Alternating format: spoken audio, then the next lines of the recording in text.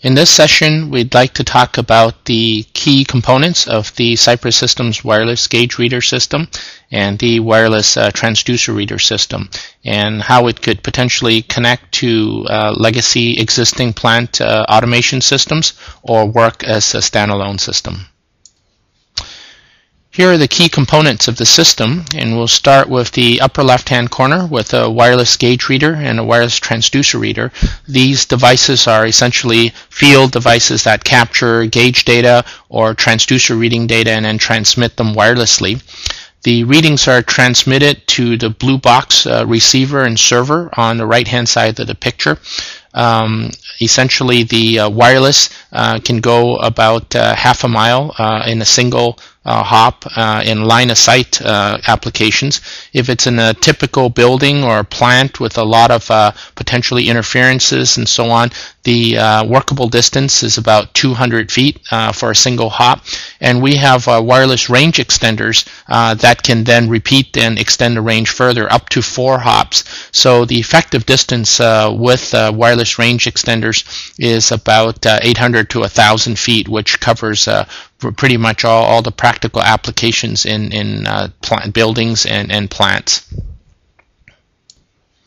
The overall architecture is what we call a hybrid mesh network, and it's hybrid because not all the nodes are repeating routing nodes. We conserve energy in the ones that are battery powered, like the wireless gauge reader and a transducer reader, and then put the heavy lifting on the power devices like the receiver and server to really maximize the battery life and still get reliable connectivity. The protocol is a proprietary protocol from Cypress Semiconductor. Heritage is essentially from wireless keyboard and mice that's been made over the last 4 years. So there's millions, over I think almost 2 million devices that are out there using this protocol over the past few years. So it's a very proven, robust system. Our implementation is one that's been optimized for industrial use with a longer range, better noise immunity, and better power management for these devices. Now, if we turn our attention to the blue box receiver and server itself on the right-hand side of the picture here, this box is really much more than just a receiver. Built into the box is a relational database that can store many years, up to 5 years worth of data. There's a built-in web server, built-in trending package. So basically from any PC that's connected to the same LAN, you would be able to retrieve historical data, you would be able to plot graphs, you could set alarms. There's also a remote notification feature where the blue box can beep a cell phone or a pager or PDA, and communications is actually two-way. From your cell phone you can request current readings from different gauges or different transducers, and arm and disarm alarms, and get notification in cases of excursions of above or below accepted limits. The blue box receiver itself also has options for OPC connectivity, also BACnet and SexGem for different industries. Those are for industrial automation, or BACnet for building automation, or SexGem for semiconductor. So basically, once the data gets into the blue box, it could talk with multiple people, whether it's web browsers or cell phones or its existing automation systems. Finally, looking at the configuration tool at the bottom of the picture there, this is a tool that we use to calibrate the gauge readers and the transducer readers. We captured a friendly name, captured the node numbers, and all the data is stored in the configuration tool, including the calibration. And then when you bring the tool back to the blue box server and receiver, then all the data becomes synced, and there's no human error in terms of matching the different nodes and the upper lower limits and the friendly name and so on with the database that resides on the receiver and server.